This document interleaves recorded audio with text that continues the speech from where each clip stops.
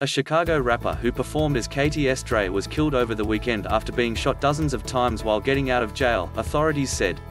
Londre Sylvester, 31, had just been released from the Cook County Jail on Saturday night when he was ambushed by gunmen in two separate vehicles across the street from the facility, according to a police report obtained by the Chicago Tribune. It was unclear how many times he was shot, but police said he had as many as 64 bullet wounds to his head and other parts of his body. Cops canvassing the area found 59 shell casings at the scene. Sylvester was taken to a hospital after the shooting but did not survive.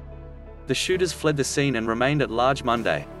Londre Sylvester, Cook County Jail, a 60-year-old woman who had met Sylvester outside the jail and a pedestrian who was walking in the area at the time were also shot, the Tribune reported. The unidentified woman was shot in the knee and the 30-year-old pedestrian sustained a graze wound to her mouth. Both were said to be in good condition. The police report said the rapper was the intended target, but a motive is still under investigation.